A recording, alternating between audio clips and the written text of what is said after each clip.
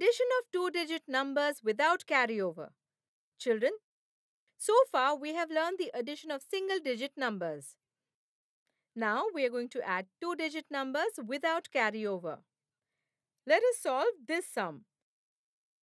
The sum is 20 plus 16 is equal to. First, I will write these numbers in vertical display. We will have to add the units first. Look, if we add 6 units to 0 units, the answer will be 6 units only. And if we add 1 10 to 2 tens, the sum will be 3 tens. This means that 20 plus 16 is equal to 36. Now you will have to solve this one. 13 plus 40 is equal to. Madam, this sum is similar to the first one. If we add 0 units to 3 units, the answer will be 3 units. And if we add 4 tens to 1 ten, the sum will be 5 tens. Therefore, 13 plus 40 is equal to 53. That's right.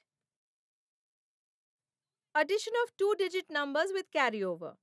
Children, it is easy to solve the addition sums without carryover. Now we will solve some difficult additions. That is, addition of two-digit numbers with carryover, for which the first example is 15 plus 9 is equal to. Let's write these numbers in vertical display. Look here, there are 5 units and 1 10 in 15. And in the second number, there are 9 units and no tens. We will solve this sum with the help of the beads. In 15, there is one string of 10 beads and 5 single beads are remaining. And these are 9 single beads. So first, let's add units together. 5 units and 9 units together make 14 units.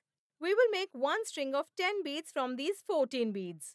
This one string means 110. We will carry this 110 to the tens place. We will write remaining 4 units in the units place in the answer. In tens place, we had 110 earlier, to which we will add this new 10, and together they will make 2 tens. Let's write this in the answer. Therefore, 15 plus 9 is equal to 24. Now we will do another addition. 23 plus 17 is equal to. In 23, there are 3 units and 2 tens, and in 17, there are 7 units and 1 ten. First, we will add the units. 3 units and 7 units together make 10 units. 10 units make 110.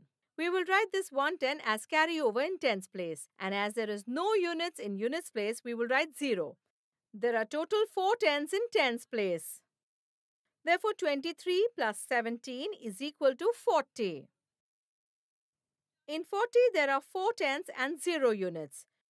Now you solve the next one. 14 plus 29 is equal to. Tell me, how many units and tens are there in 14? 4 units and 1 ten. Correct. How many units and tens are there in 29? 9 units and 2 tens. That's right. From where should we start adding? From the units. So tell me, how many units will be there in all? 4 units and 9 units together make 13 units. That's correct. In 13, how many units and how many tens are there? 3 units and 1 ten. Right. Where should I write them? Madam, write 3 in the answer in units place and write 1 in tens place as a carryover. Correct. How many tens are there in tens place in all?